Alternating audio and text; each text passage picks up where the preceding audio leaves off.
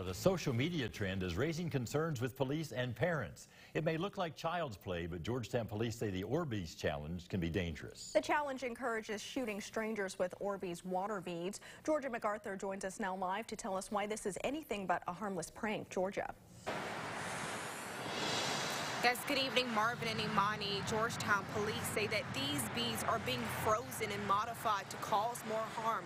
Police say that can lead to serious injury and severe property damage. Hashtag Orbeez challenge.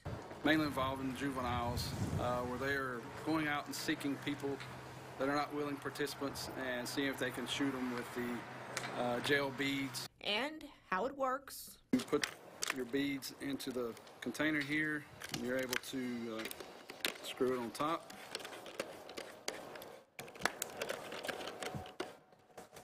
And then just start shooting.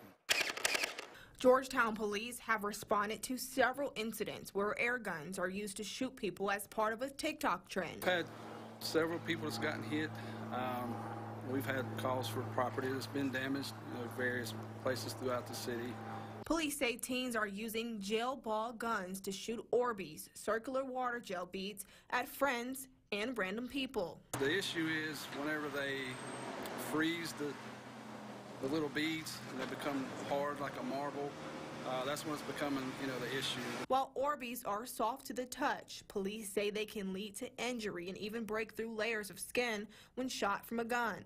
Police say some teams are even freezing the beads to make them have a much harder impact. They leave a good-sized red welt wherever it strikes you. And, we've been told they stay there for a few days, so it looks like somebody's had the chicken pox. The majority of TikTok videos shows teens laughing while using the toy gun, but parents say this trend isn't all fun and games. A mom took to Facebook expressing her concerns on the trend, saying, quote, "They keep saying these guns are just toys and not meant to hurt anyone. Tell that to the victims with visible injuries."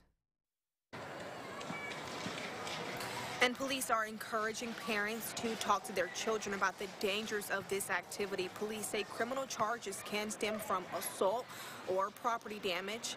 Live in Lexington, Georgia MacArthur, Fox 56 News. Georgia, thank you.